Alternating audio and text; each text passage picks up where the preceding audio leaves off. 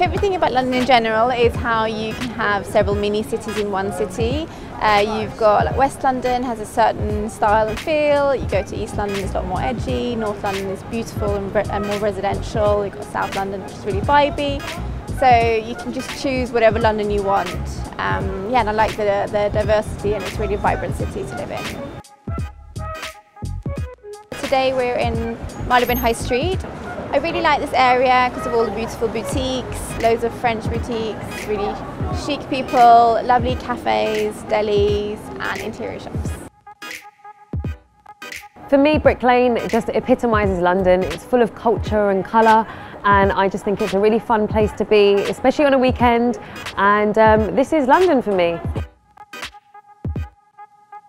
For a location, I chose Oxford Street because it's the epitome of what London is all about. It's central, it's got the shops, the tourists come here, the real Londoners come here, it's got everything you need. So I've chosen to come to the Farmers Market in Chelsea today because it's somewhere that I love to come on the weekend. There's some really great cafes around here, perfect for a very Instagrammable brunch, which is really important when you're a blogger. It's got to be Instagrammable.